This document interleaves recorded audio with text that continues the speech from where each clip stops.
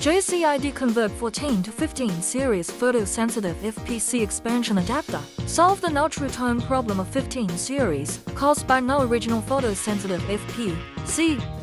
Fix the 14 series distance photosensitive adapter with a fixture. Align the expansion adapter with the corresponding position. Soldering the expansion adapter with a soldering iron.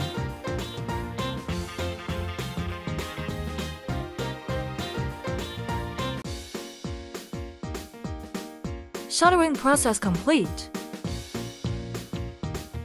Buckle the well-soldered adapter on V1S Pro. Connect the JCID 15 series distance photosensitive FPC to the adapter. The detect result is shown as normal.